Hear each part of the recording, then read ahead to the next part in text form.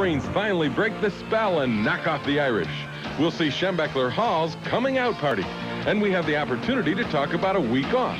All that and more coming up next. Is brought to you by General Motors.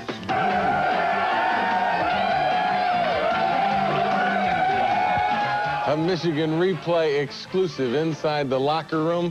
For the first time in 5 years, we can say Michigan beat Notre Dame. It was 24-14, and there may not be a happier coach in the country than you right now, Gary Moeller. No, I feel very good, Jim, obviously, and I like the way you say that. That sounds good, and we hope we can keep this going. Maybe we can make it 4 in a row our way, but we don't want to get too carried away with this. I worry about we're treating this like a big win over Ohio State at the end of the year. You know, we've only played 2 games, and so we got a long way to go.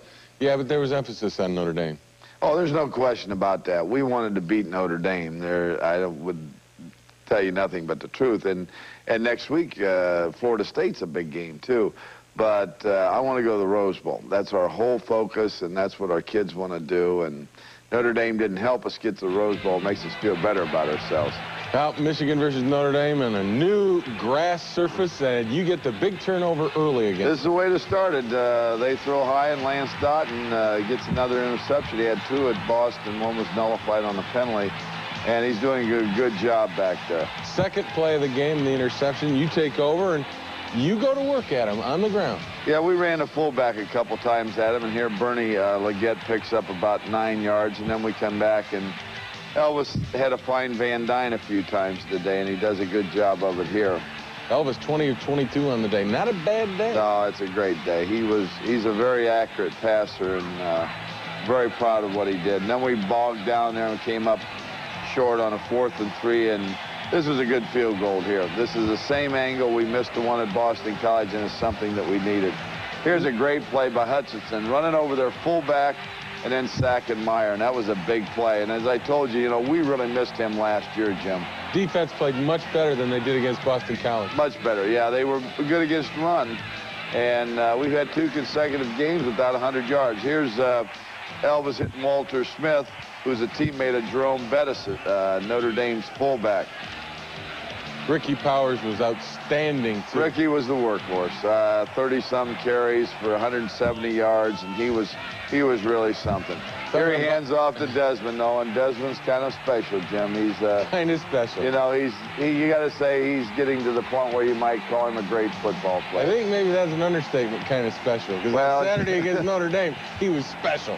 Yeah, he was special. He's done a great job, and needless to say, we're very proud. They come back here on a fake pass, then they hit Brown, their big tight end. Eric Anderson makes a great play here, and the reason being, Eric's going to come back in 2 plays and recover a fumble, which nullifies that long pass, and right here it is. Eric dives on the ball, and we get it on a miscue, but then Brooks fumbling the football. And I think one of the keys was also you came back after that turnover and went right back after him. You never let up on him in the first half. Right. We wanted to try to possess the ball. We ended up doing that very well and mix in the run and the pass. And here's Ricky again making a couple shallow cuts and doing a good job, and he's a great runner. Didn't go deep too much, but you got a lot of underneath passes that were big passes on 3rd down. Right. We converted to 3rd downs a large number of times. And the other thing, Jim, is they played us deep, so we couldn't throw the balls deep. Here we hit Bernie Leggett in the flat on a big play, set up our next touchdown. And you talk about the workhorse. Boy, Ricky Powers was something. Here's a great play, and here's where this is the play we also lost Steve Everett on, our excellent safety, center. Ricky goes 16 yards there for a big touchdown. Now 17-0. Here's the worst play I think our defense had all day, allowing them to come out 20 yards on a draw to give them field position where they would gamble with their passes. And that was really a tough play. Here Meyer rolls out, does a good job hitting the guy in the flat. And if you give him time, which he's going to get on a couple occasions, he's going to hit the big one on you. He is a good quarterback, but we contain him pretty well. Here they call it what you call a flank or screen, and a lot of people are running that down, and we don't tackle well there, and he gets down to 3, and then we stop him on the first play, and they throw a fullback delay here for a touchdown. That drive really hurt, because if we could have gone in that locker room 17 to nothing rather than a 17-7, obviously we'd have a lot of confidence. Did you sense a momentum shift when they got into the end zone late? Oh, yeah, yeah. And it may be a good thing because it got our attention a little bit. But, you know, if we wouldn't have had a draw play right before half to give them the field position to try those things, I think we'd have been in great shape. But, you know, it's one of those big games. It's never easy. It's always back and forth, and it's always a 15-rounder. It always seems that way against Notre Dame, and that was no different this year. Come back, we'll take a look at the second half, but first, let's visit a very happy Michigan locker room. Well, we wanted to run the ball against him, and if we knew we were going to, we'd have to block the down man first. And we got some movement on him and came off on the linebackers, and things worked out for us.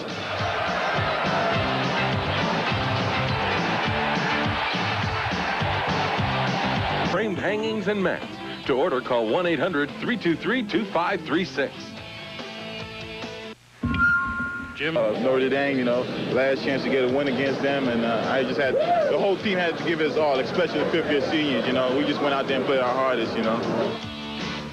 There's no question it was an awful big game for the Wolverines, and at 17-7 coming out for the third quarter, you get the football to start things off, and I always said first possession of the second half is very, very, very important anyway, and you didn't really do what you wanted to do. No, we moved the ball a little bit, Jim, but we wanted to put points on the board, and it was important. And I told them at halftime, we got to put points on the board, and if we don't, defense, you got to come out and stop them. And they get it after you don't go anywhere with it, and they come right down. You got to be going, wait a minute, exactly. This can't be happening again. Meyer gets too much time to throw here and hits a big one after a penalty. That was on a 3rd and 15. We give him a 34-yard completion, which we shouldn't do. We jump off sides on a 4th down here when they're going for it on 4th and 2. Chance to stop them. And then another big 3rd down play. This one goes the distance, and this had to kill you. See, we're man-to-man coverage here. Meyer just has too much time to throw. You got to contain the guy. And we put our people in too long a cover time, really. That makes it 17-14. You get the ball back, and you start to make some things happen and answer them. Right. Here, Ricky makes a nice 7-yard gain, and he's coming back with an 8-yard gain here. He made some good cuts. Now, there's some holes in there, but Ricky will carry people. That's his strength. Then on 3rd and 6, Desmond really gets hit here. I didn't think it was a great spot, but we got the first down anyways. But Elvis again good underneath. Then on 4th down, this is one of the reasons why I got a little upset late in the game when we threw on 4th and 1, because they were playing us so heavy and try to take all the things away. And we thought we could get the ball to Desmond, it would help. But they get the ball back, and this may be the biggest defensive series of the game. Key series, because they're 3 plays and out, and we get the ball right back. And in the 4th quarter, I think they only had to play 3 minutes. Here, Ricky makes a nice jump in there and a great move and runs inside for 11. Then we go back, and Elvis hits Van Dyne here. That was a great catch there, Jim. And then on 1st and 10, they're loaded up to stop the run. You go back to the air. Right. This is Yale again on an out cut, stretching for yardage, and he had really a good game. He did an excellent job. And then here on 4th and 1, Elvis pumps Desmond, and Desmond goes up in the corner and lays out and makes a nice catch. The question is, who made the call, Elvis or you? Well, I give him the option to make that call, believe me, but they executed it, and they better have, or they should have went to the South Bend bench if they hadn't. Did you think that Desmond was going to have a chance to make this catch? Well, from where I stood, I couldn't really see. I knew the ball went up, and Elvis did a good job because he laid it up for him. And then by laying it up, gives Desmond a chance to run underneath it. And they were trying to bump and run us there, and then they came off of it late back in the zone. Here on a couple 3rd downs late in the game, we're just kind of controlling the ball. Yeah, you put them away with this, just like Illinois last year. Here's a 3rd and 9. Yeah, it's funny you mentioned that, Jim, because that's what the players started saying. Illinois, remember Illinois, remember Illinois. And they were so proud of that possession time, which we failed to do, if you remember, in the Iowa game, which gave them a touchdown. 40 minutes Michigan held the football. Maybe one of the best of our controlling the ball, best jobs we've ever done. And it helped, you know, you keep a great offensive team off the field, it's hard for them to score points. You got to realize they only had the ball 20 minutes and scored 14 points. the catch by Desmond in the end zone. We were talking after the game, and you said, you know, we're playing on natural grass. If we're playing on artificial surface, maybe he doesn't make that catch. And you gave us a couple of interesting reasons why. Would you go into that? Well, I think number one, he has to, you learn to lay out better on grass because in practice it's easier to dive for balls. It's a more comfortable feeling. Because you're practicing on grass. Right, and you're on grass, so you'll dive and it's easier. When you do that on the turf, you'll get some arm burns and things. So and I think saying, it's a little softer, too. Right. When you catch the ball, it isn't as easy. So in practice, if you were on turf, kids wouldn't dive and lay out. Right, our kids will get on the ground more. It sounds funny, but because of the grass, you eliminate the floor burns, which you eliminate. They'll dive, they'll roll better, and it just becomes a habit. When you practice on turf, you don't do that all the time. And turf's harder, and the way he made that catch very well could have popped out of there, too. Some people say it's great coaching, Jim. I don't know that if you would classify it in that area, but a lot of people say it's good, just good coaching. Now, would those great people, the people that say it's great coaching, be like your wife and your mom and your dad? I think that's exactly. Yeah, okay. Desmond Howard, needless to say, and I always worry about patting people on the back, is getting in the position where he's one of the best football players in this country. I don't want to bring this up, but they're going to bring it up to you, okay? People are talking Heisman. Well, I think they're going to talk about a lot of players, but it's like talking about number one. I mean, who's number one? You'll know at the end of the season. It's the guy who does it or the team who does it over the long haul. I don't want to get carried away in pushing one individual, but I'm also not going to take credit away from an individual who's playing extremely well. But we want to stay as a team at Michigan. You beat Notre Dame. Where is this team at this point? I mean, great emotional victory for them. Where do you think they are, where you want them to be after you took them since August? Well, I got to say we're right on track because we're 2-0. There's some things I'd like to be doing better, but being 2-0 is the idea. Again, I want to go to the Rose Bowl. I can't emphasize that enough. And we got a great Florida State team coming up. We're going to take a little time off, though, this week because, you know, we got the open date. And I told them I'd see them on Tuesday, and they went wild when I told them that. But they deserve it. And we'll get some bumps and bruises healed up. That's the important thing. Get ready because you got 2 weeks and you got Florida State, and they're never going to be easy. But before we get to Florida State, we've got to get to a brand new building. It's actually not brand new. It's a year old, but they dedicated it this year, and it happens to have the name Schembechler Hall.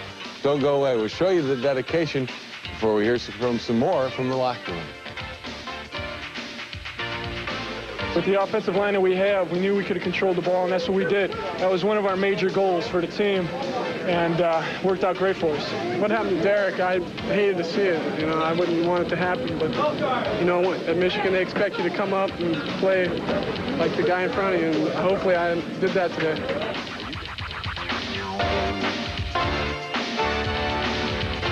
The construction of the new Schembechler Hall Center of Champions from the design stages to construction to the finished product. Well, this past May, the new facility was dedicated with a guest list of luminaries that was certainly fitting for a building bearing Bo Schembechler's name and characterizing a home for champions.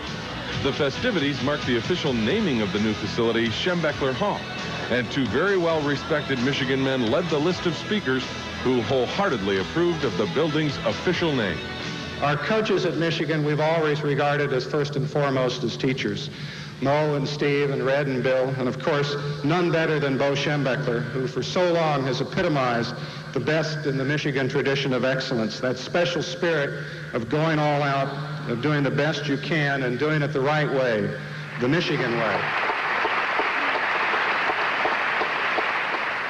In my judgment, it's highly appropriate that this new facility, the Center of Champions, be designated the name of Bo Schembechler.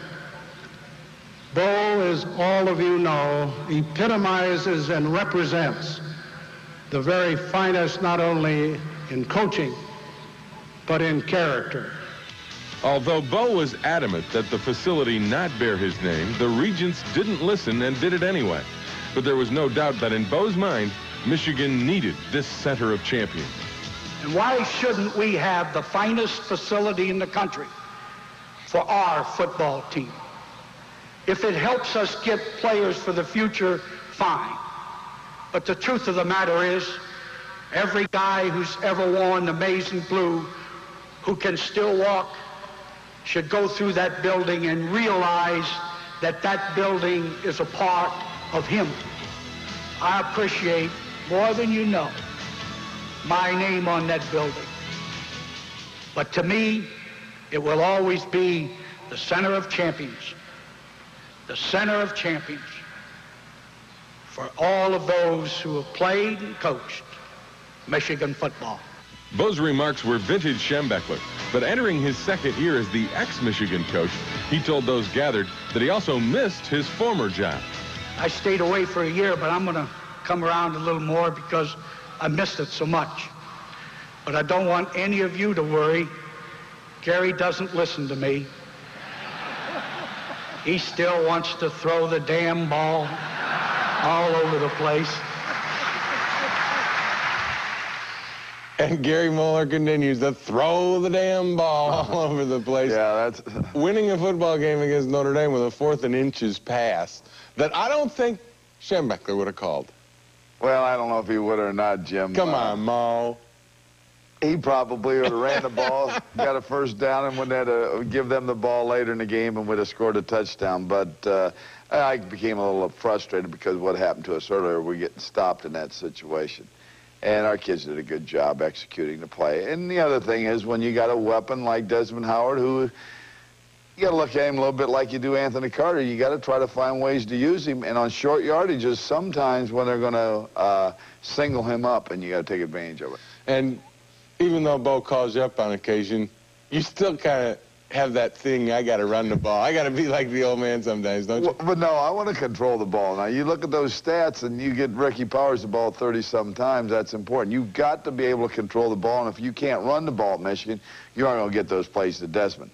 And I was very happy on the way we controlled the ball on the ground, got the good controlled passing game going, and it was one of those games that is very much a Bo Schembechler image on it. There's no question about that. And the Bo Schembechler name is permanently stamped in the University of Michigan thanks to naming its Schembechler Hall, where Gary Moeller and the University of Michigan football team now call home.